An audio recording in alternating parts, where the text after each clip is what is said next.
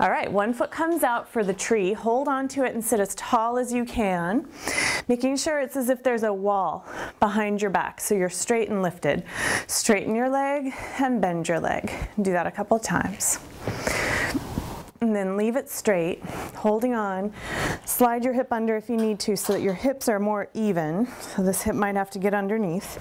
Lean back and stretch, holding that leg up in the air like you're standing on the ceiling.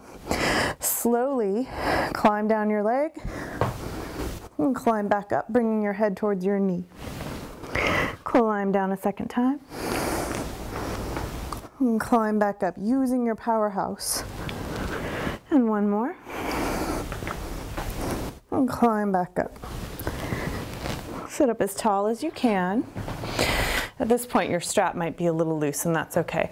Flex your foot, point your foot, and one more. And nice. All right, we switch feet.